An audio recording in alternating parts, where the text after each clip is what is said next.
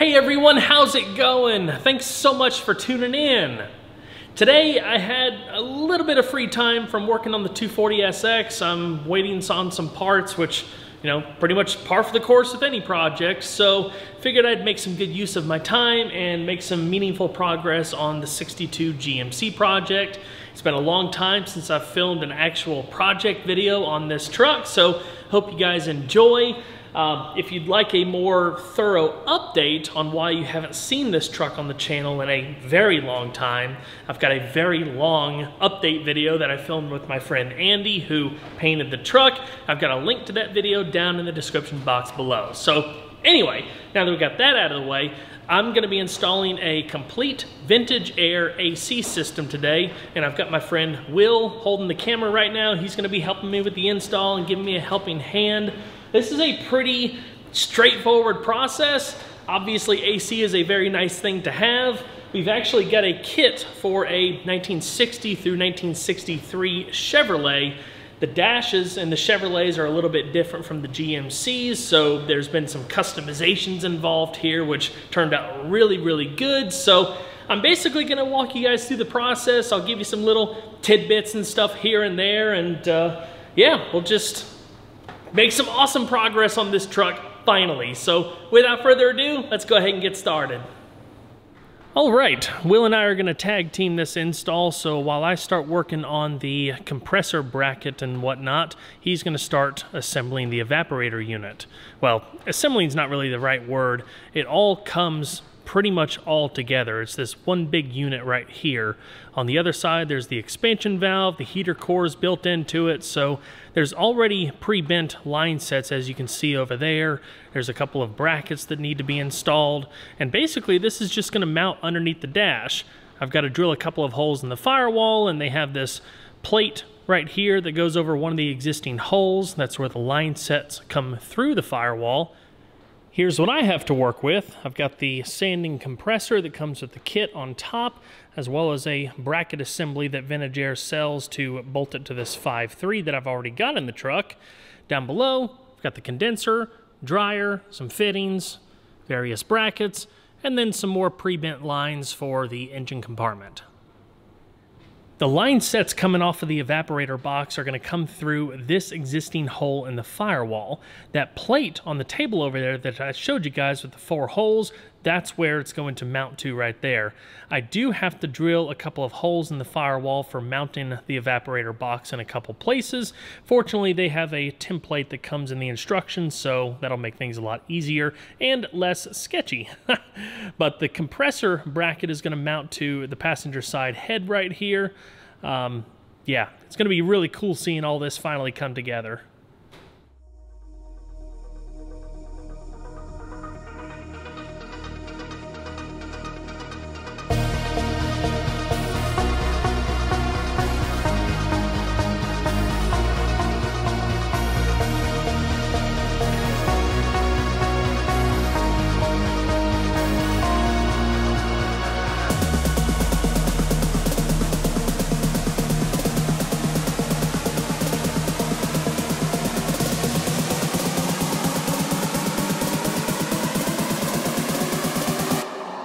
King of my city.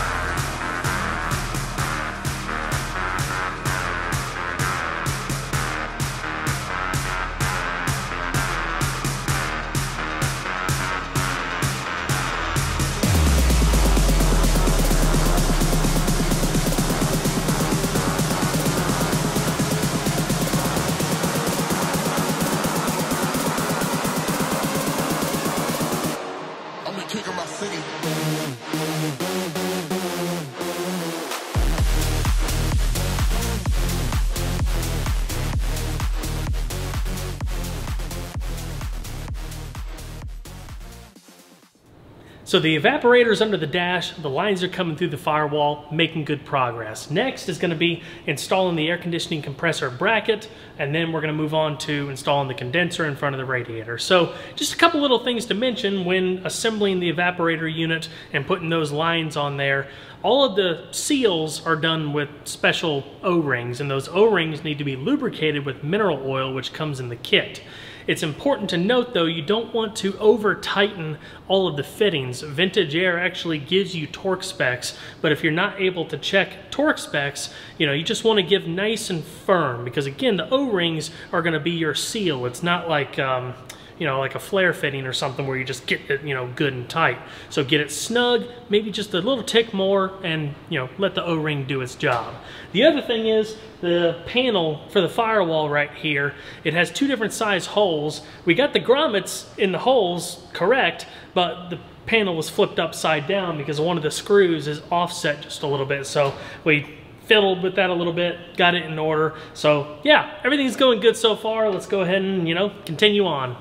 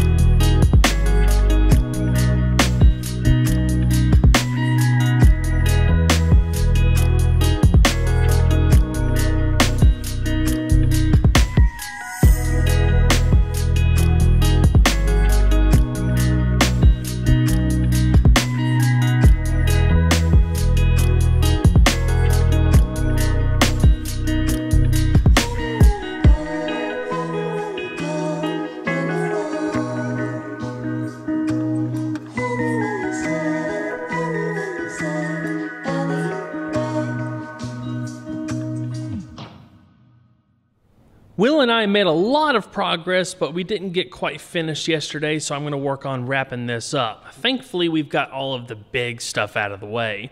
Now it's just a matter of routing hoses, getting the ducts installed underneath the dash, and of course, the wiring, which will be at the very end. So right here I have the suction and discharge hoses for the refrigerant.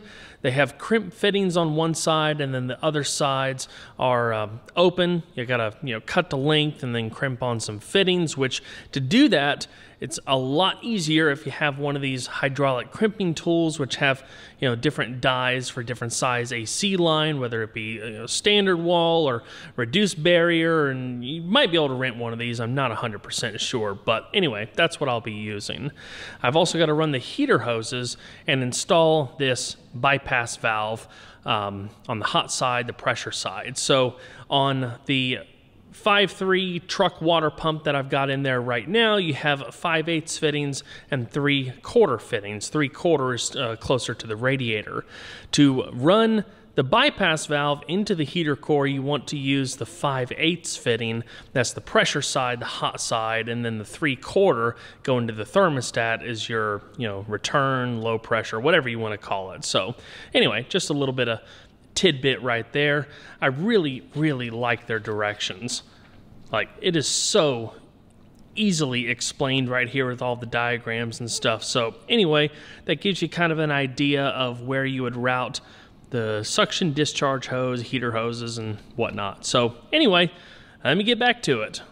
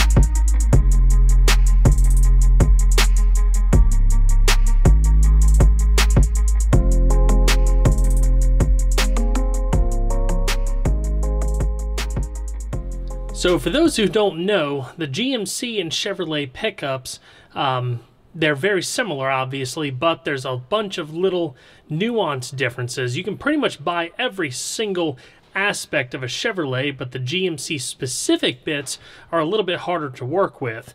This is a good example of that. While the vent setup right here underneath the the right side of the dash will physically work with the GMC, there's a big difference. The Chevrolet has this double hooded design, so you got the hood over the instrument cluster, there's another hood over the passenger side, whereas the GMC is just straight across. So the Chevrolet has these cutouts, or not cutouts, but dips right here, and the Vintage Air vent setup has divots in it to accommodate that little dash detail on the Chevrolet. So my buddy Andy ended up doing some creative fiberglass work, a little bit of body work and whatnot, and filled those hoops in. And then, of course, painted it to match with the GM Son of a Gun Gray and the Silverized Metallic, the little pinstripe across. It works really, really well with how the rest of the dash is. So this looks like it was purpose-built for a GMC now, but it's not. Technically, it's all one of a kind now. I've also got the Vintage Air switch set up in here. I got to pull this back out so I can hook the wiring to it, but just so you guys can have an idea of what it looks like. The GMC dash was quite a bit different right here. Obviously, done some custom metal work to fit a modern double DIN radio.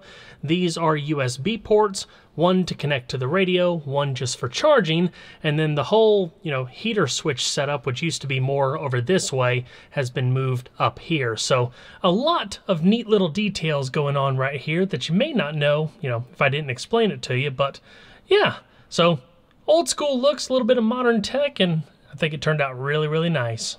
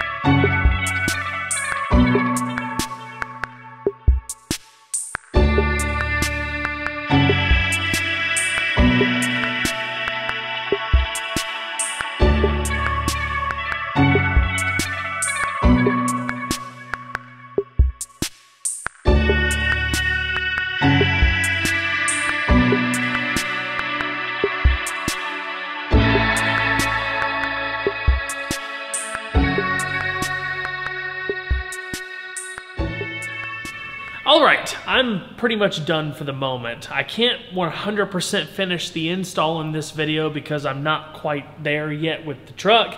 I obviously can't charge the system until the thing's running. I don't want to finish the wiring for the vintage air system right in this video just because I have to finish all of the underdash wiring. So there's a lot of things going on all at the same time, and they all just kind of need to work within each other. But this is a major step of progress, and I'm so happy to get, parts off of my workbench. So a few other things I need to do aside from the wiring. I've got to install the drain tube for the condensation drain from the evaporator box.